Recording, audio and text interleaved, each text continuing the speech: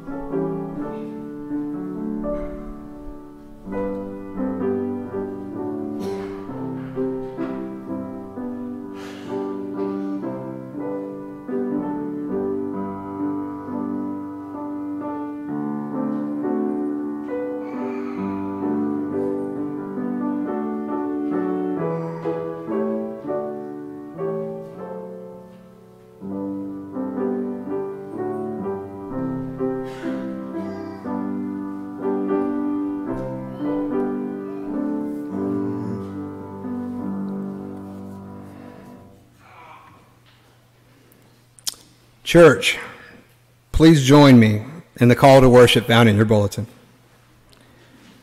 Let us all find mercy and refuge in you, O God. Let all sing for joy because you protect. Those who exalt your name will extend your love.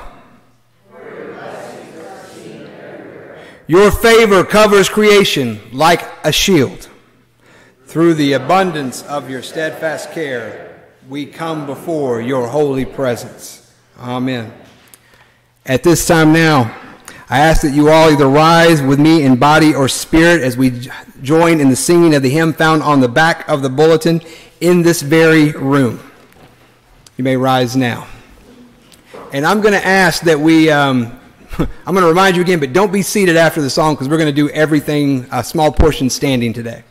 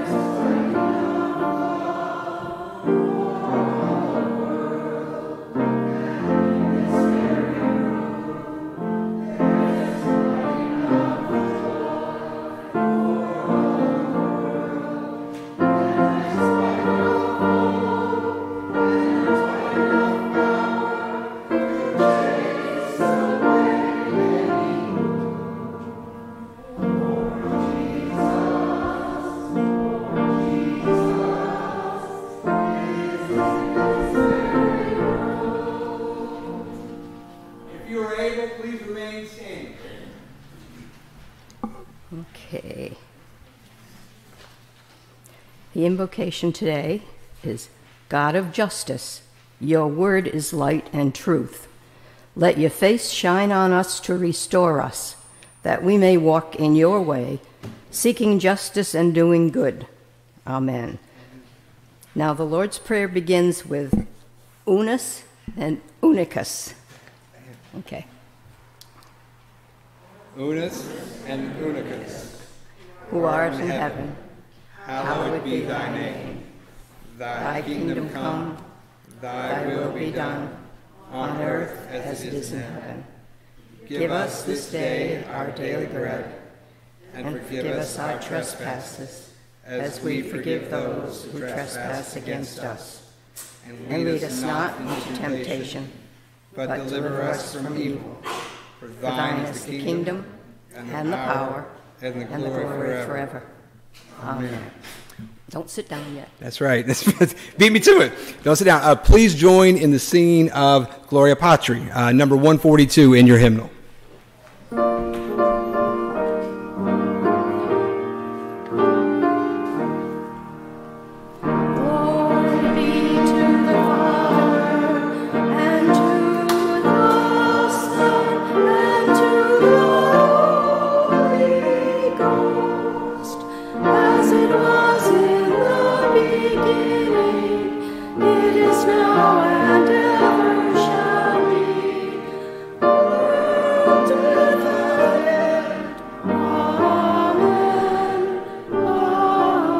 Offer us something, but also ask of something as well. Well, I'm going to offer the introduction. And then we get to sing. For those who didn't get one, these inserts are put in your bulletin. And if I have a few extra up here, if you did not get one.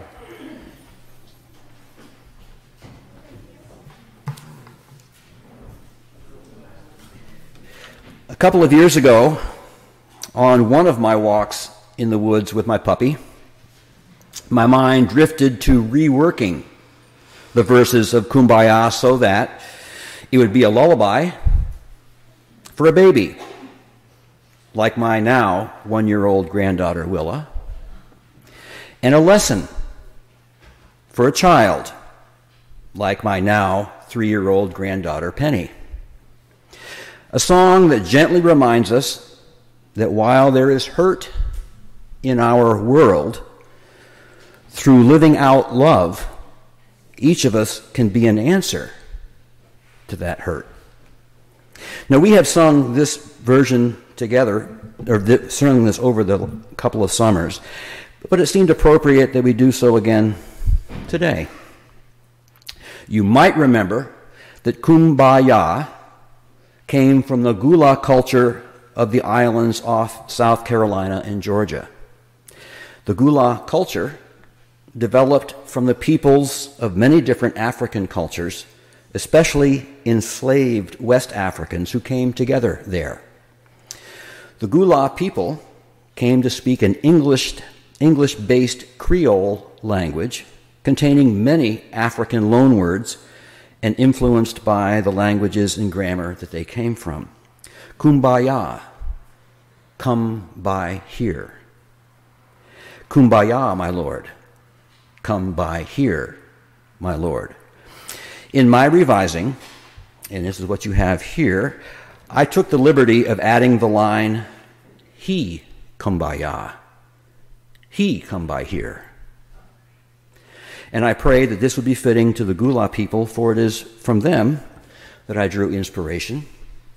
And this is very similar to what you may know, but you're going to have to read each verse because it's changed a little bit each, and I'm going to have to read each verse as we go too.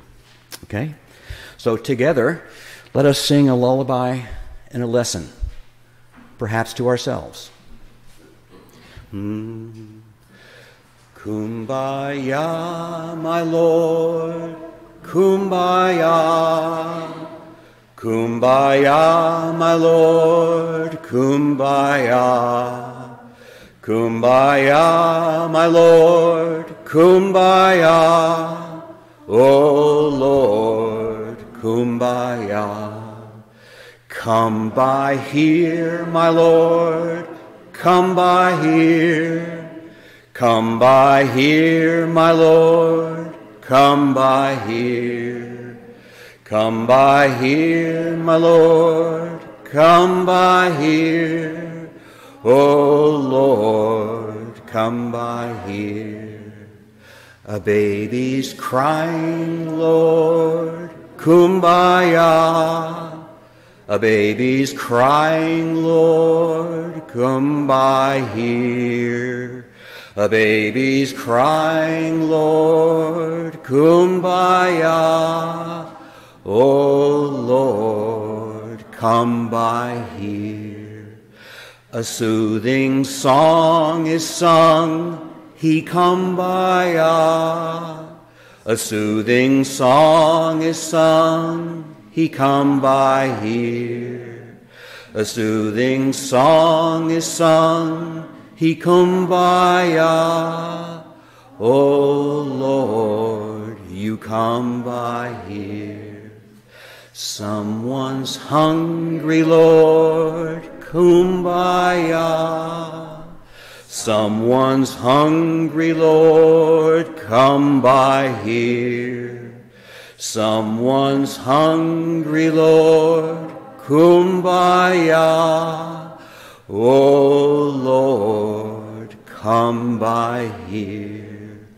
Someone's sharing now, he kumbaya. Someone's sharing now, he come by here. Someone's sharing now, he kumbaya. Oh Lord, you come by here. Someone's lonely, Lord, kumbaya. Someone's lonely, Lord, come by here. Someone's lonely, Lord, kumbaya.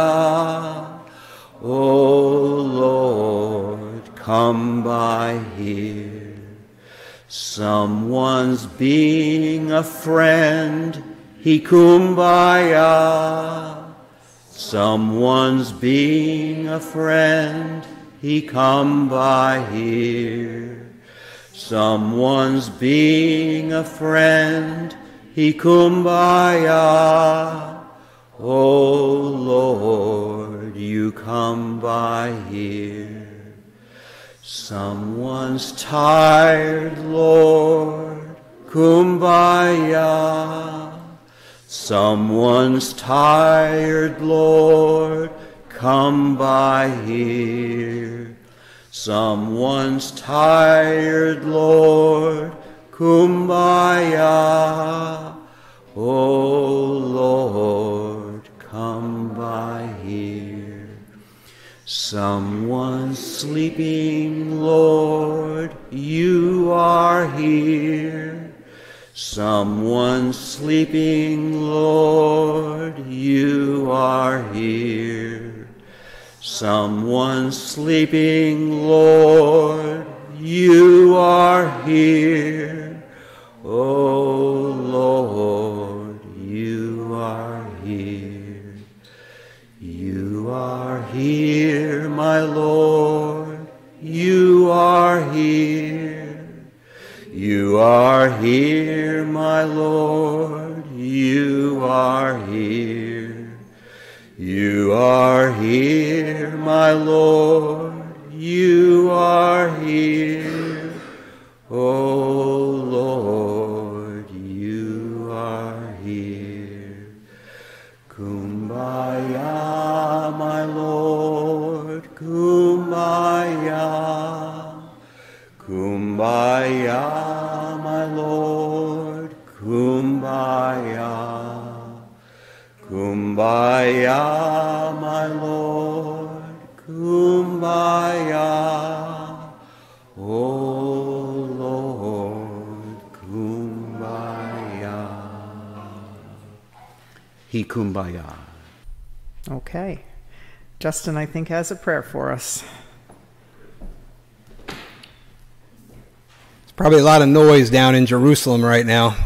All this coming down that way.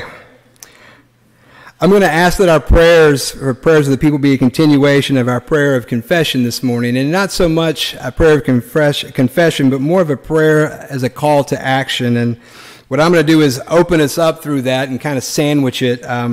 I'll book in a reading, but in the middle, I'm going to ask you all to respond, if you feel so led, to the what we have there in the bulletin, and then I will close this out. So I'll open us, we'll all join together in the middle, and then I'll close this out, and then we'll have Glenn come up and do our scripture reading.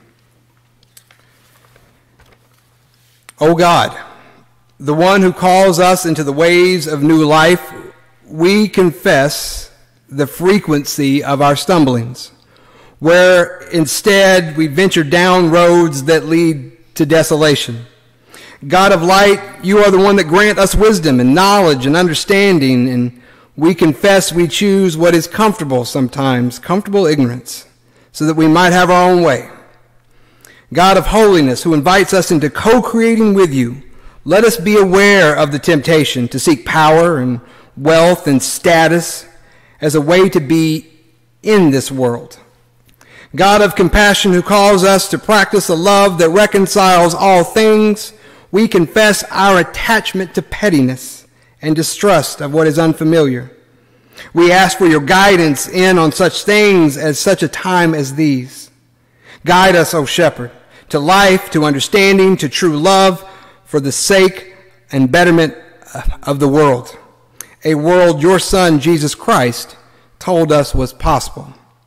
And together, God of love and justice, we believe you have called us to be in the world, but not of it. Yet we so often find ourselves captivated by the latest political ideologies. We confess that we are never free from the lure of authority and power and the ability to influence. We confess that our perspective can be tainted and distorted by self-interest, even when we seek your will. We cannot claim to know with certainty what you would have us do or think about any particular matter of public life.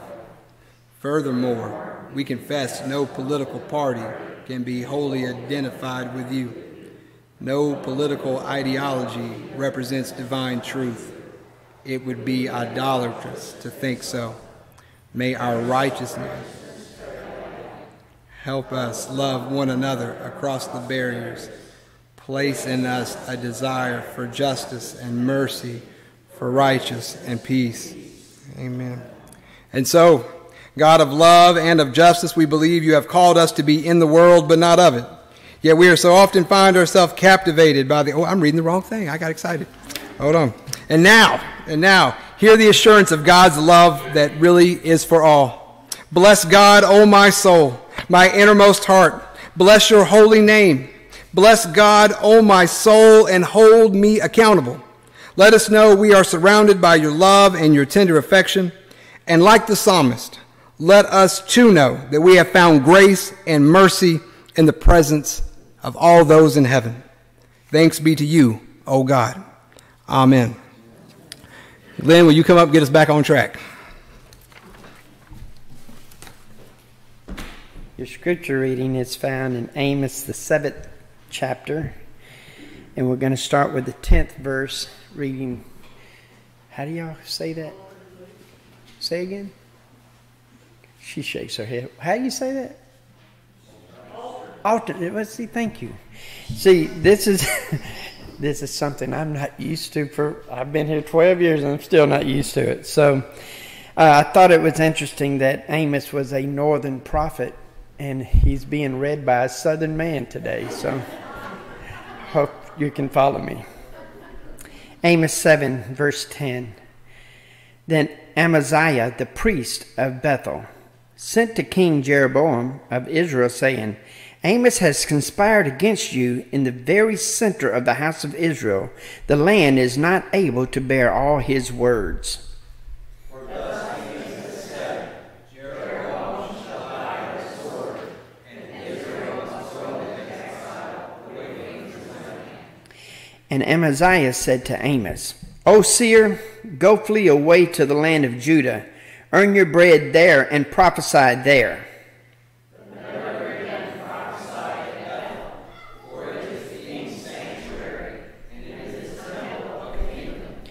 Then Amos answered Amaziah, I am no prophet, nor a prophet's son, but I am a herdsman and a dresser of sycamore trees. And the Lord took me from among the flock, and the Lord said to me, Go prophesy to my people Israel. Now therefore hear the word of the Lord. You say, Do not prophesy against Israel, and do not preach against the house of Isaac altogether. Therefore thus saith the Lord, Your wife shall become a prostitute in the city, and your sons and your daughters shall fall by the sword, and your land shall be parched out by the lion. You yourselves shall die in an unclean land, and Israel shall surely go into exile away from its land.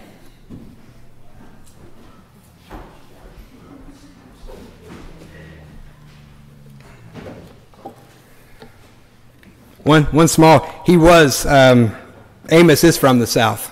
Amos is from, so Southerner preaching of a different kind of Southerner, I guess. All right. A little bit like the other week, I want to start our time this morning with a question.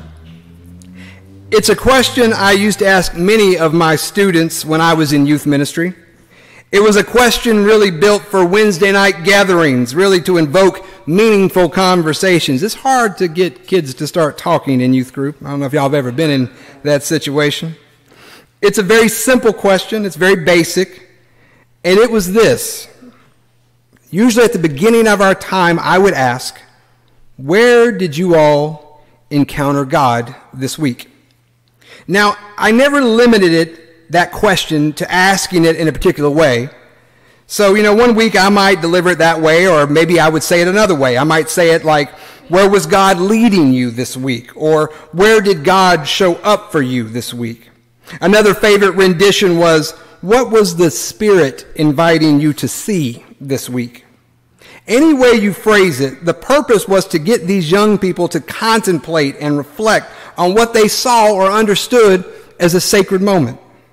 I've always loved the expression by University of Chicago professor Marcier Iliade, calling it hierophany.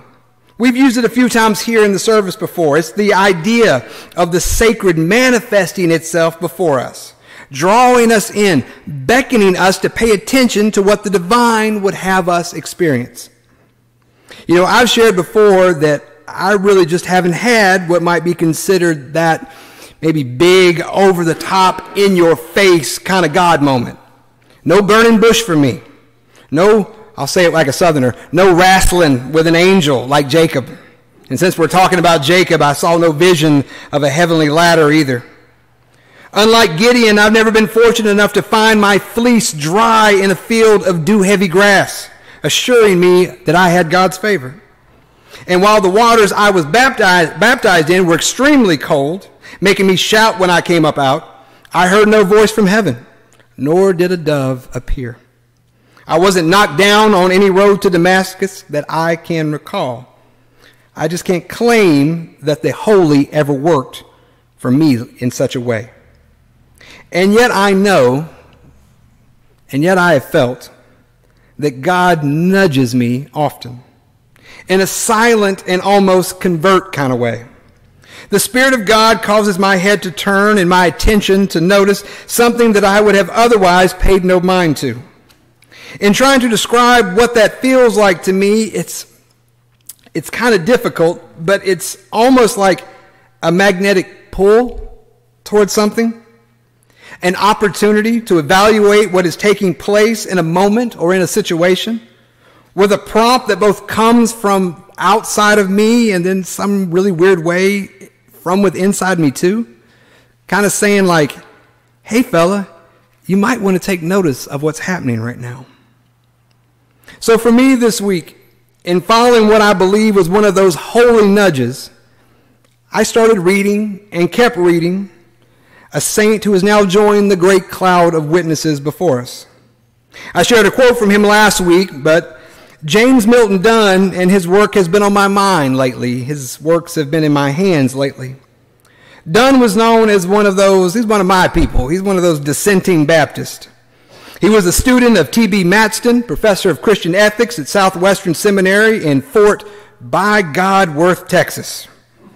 Dunn was so impacted by Maston that he too earned a Ph.D. in Christian ethics, a pursuit that would lead him to later positions as serving on the Texas Baptist Christian Life Commission and for 20 years as the executive director of the Baptist Joint Committee for Religious Liberty in Washington, D.C.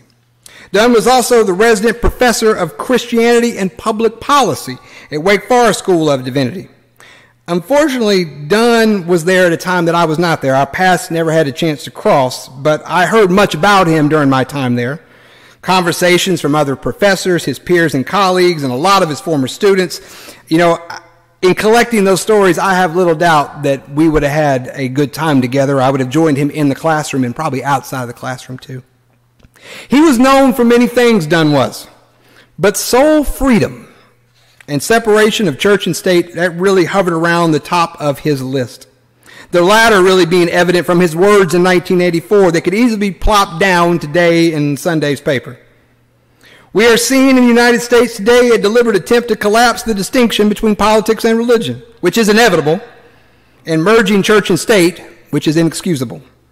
Dunn would elaborate on this again and again over the course of his life, that lure of power that the state represents for religion, especially his own, that being Christianity. He was a Texas Baptist.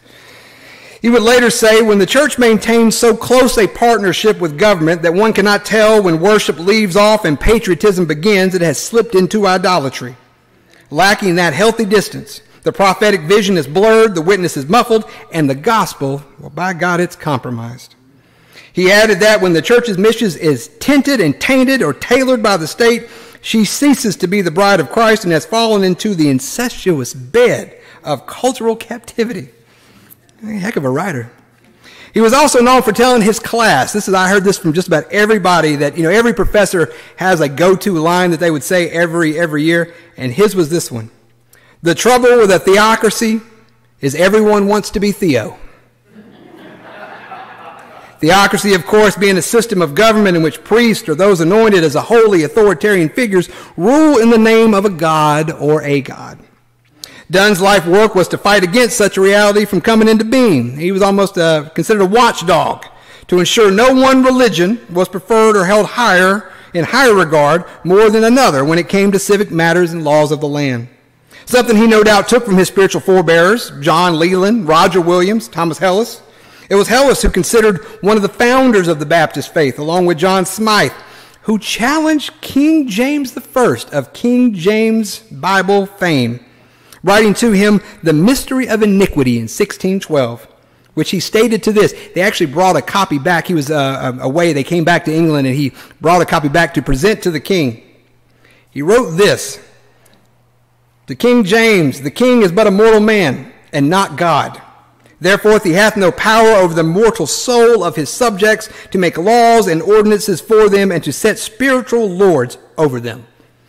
Like Hellas, Dunn believed that kings and leaders and presidents and anybody else had no right to impose beliefs into law on the commonwealth. Much of this understanding came from Dunn's own Baptist upbringing, this idea of four fragile freedoms. The one he particularly leaned into was the freedom that he would call soul freedom, or that he would often refer to as soul competency. It is the competence of and all individuals that they have before God. As each individual has been created with the imprint or the spark of divinity placed upon him, they are endowed with the ability to freely choose, or not choose for that matter, what Dunn called being response-able. Or saying it another way, the capacity to be a grown-up before God. In speaking of this Baptist distinction and contribution, Dunn wrote, there are other people who do a better job of evangelism than we do. There are other people who do a better job of stewardship than we do. There are a lot of other people who use just as much water to baptize people as we do. But there is no group on the face of the earth by their very identity and history and theological centrism that focus on the freedom of the individual before God in the way that Baptists have. Dunn lived and preached this message both in the presence of friends and those who thought him a foe. His advocacy for individual freedoms, one he believed was gifted by God, by the divine, by the sacred, was something that no law, no creed, no government, no empire could bestow because they had no right to impose that which had already been given. As you might imagine, that's a hard sell for some. As you might imagine, that's a hard sell for those who think that freedom applies only to them. It's a separation, and yet it's an invocation, or an invitation of freedom.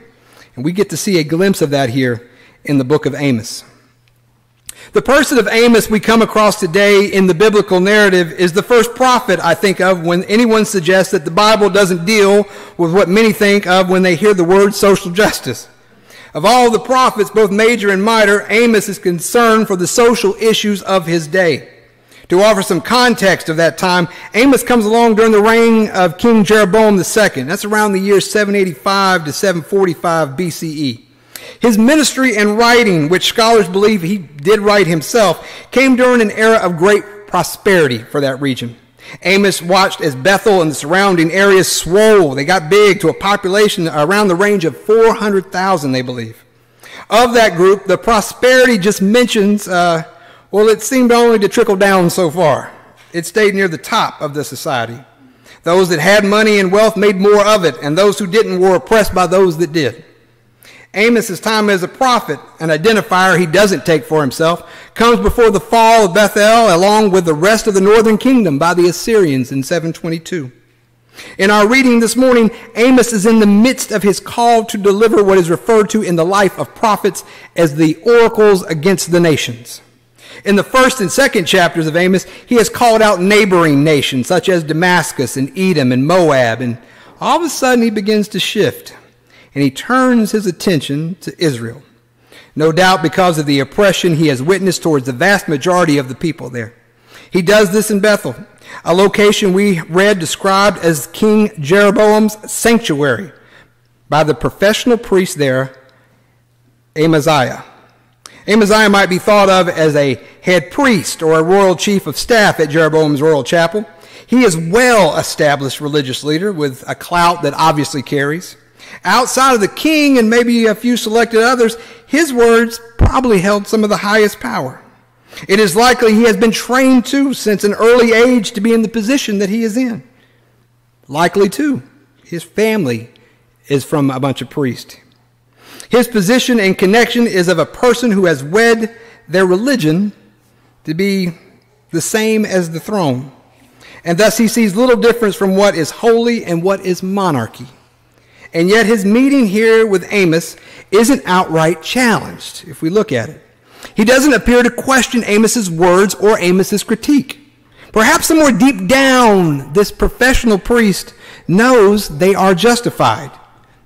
No, when he decides to address Amos, one who he refers to as a seer, a term that does not hold a negative connotation, it's used interchangeably with the word prophet, he simply tells him he needs to leave and go back and do your work somewhere else. Go back to Judah, where you're from. You see, Amos is not from the northern kingdom. He has come up from the south, down in the land of Judah. And if I imagine our buddy, Cotton Patch Gospel, Clarence Jordan, if he had done some translation in the Old Testament, he might have said something like this.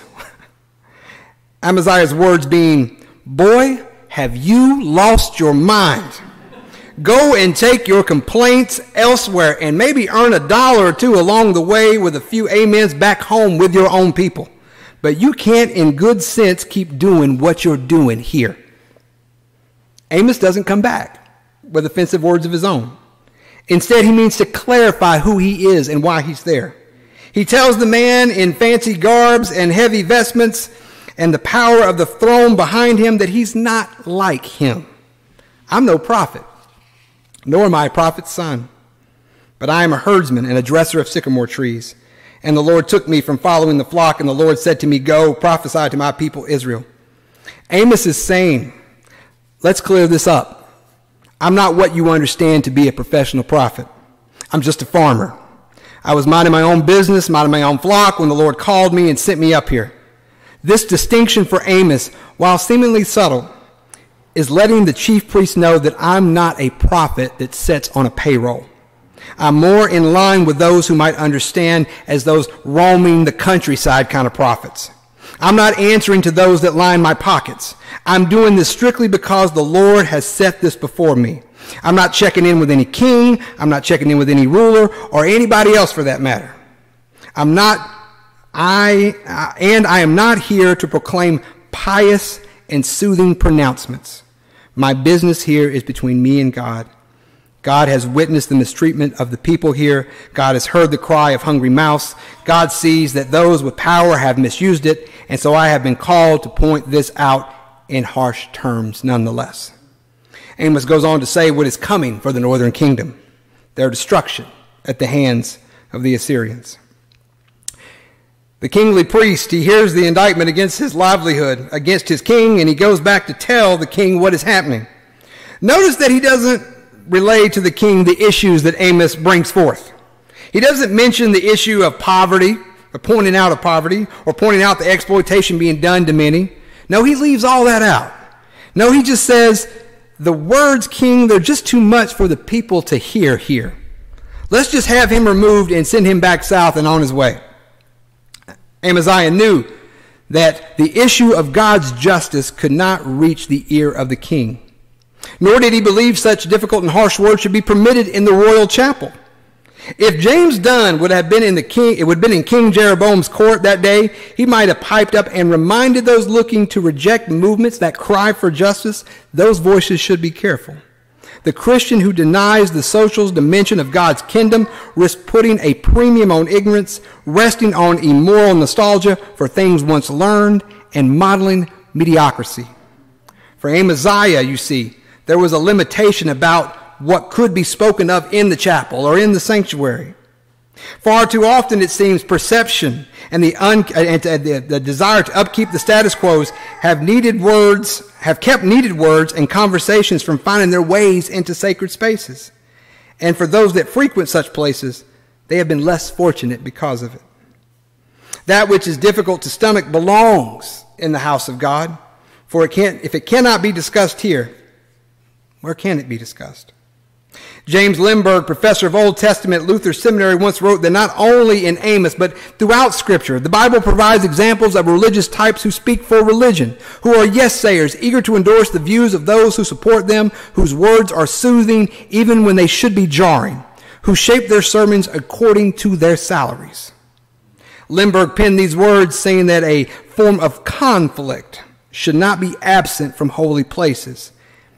He thought of this after hearing a friend preach one Sunday. He said his friend, this pastor, ended a very well-polished sermon by saying, "Lord, preserve me from eloquence. Let my words instead have a jagged edge." A jaggedness that rubs institutions and those that upholds them wrong. A jaggedness that wields a dose of criticism at society and at established religion when needed. There just needs to be a few more Amoses. There needs to be a few more Amoses and Dunns to do that kind of work. There has to be some justice-filled individuals leaning into some of that soul freedom, that soul competency that Dunn spoke of, that will to respond and be response-able and willing to speak truth to power. The Amoses and the Dunns and the other dissenting voices of the world remind us that prosperity, comfort, and embracing the privilege of power, it's always going to be forever present. Instead, might there be an alternative? To respond prophetically, to choose to stand with and for the good of all and not just for some, even if it means being told that one needs to get out of the sanctuary, or maybe a more modern rendition of that would be to either love it or leave it. It's a choice. It's a choice. That's the idea. The idea of soul freedom of the individual is to choose. To be a priest, it's the choice of either to be who these two characters are in the story today. To be a priest of the powerful, like Amaziah, or a herdsman and dresser of sycamore trees, like Amos. One whose conscience was not scared, was not coerced, but given the opportunity to respond and did so. It was a conscience that was claimed. And no king and no priest and no administration, no president, no Supreme Court can take away or bestow the freedom of an individual soul to choose. Nor can they enforce ideology or particular faith on any individual. Christians come to God freely, or they do not come at all, which might help us understand that there is no such thing. There is no such thing as a Christian nation. That is a farce. There are only Christian people bound to Christ by faith and not citizenship. Amos and Dunn, that talks about them, what they have done. What about you? What about us? What are we to do with these holy nudges where we feel God's presence is having us, or God's presence is having us look at something? Do we see those nudges as handing down from a divine hand that we believe we are called for such a time as this? Or do we think those nudges come from laws and regulations bestowed upon by committees and mediators and governing bodies? I believe, dear friends, that we have a calling that moves us to look beyond what is supposedly there to ensure that empires and borders stay up. We can be response-able for something else, something much bigger. And like a former colleague of Dunn wrote at his passing, the anniversary of his passing was July 4th. It's been gone a few years now. But one of his colleagues wrote this about Dunn. He said, when I think of him and what he meant to me, he said, he taught me not to be afraid to say what you believe. He showed me not to be afraid to claim my conscience and let everything else just fall where it may. We have that right too. Everyone has that right. Everyone. Even if they don't look or vote or worship the way that I or you do. Amen.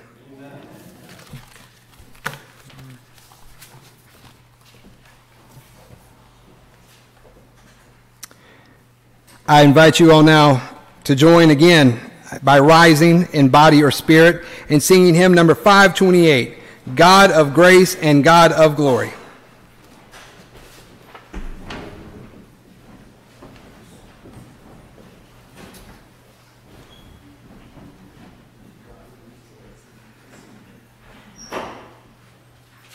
Glory,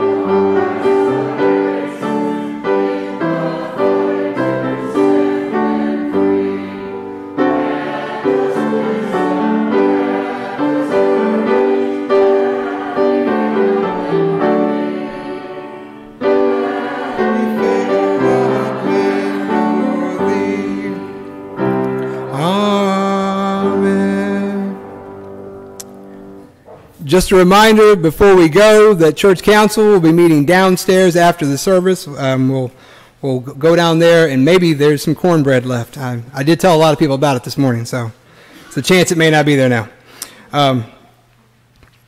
People of God, hear this word, and if your soul and conscience does move you, receive it as your benediction.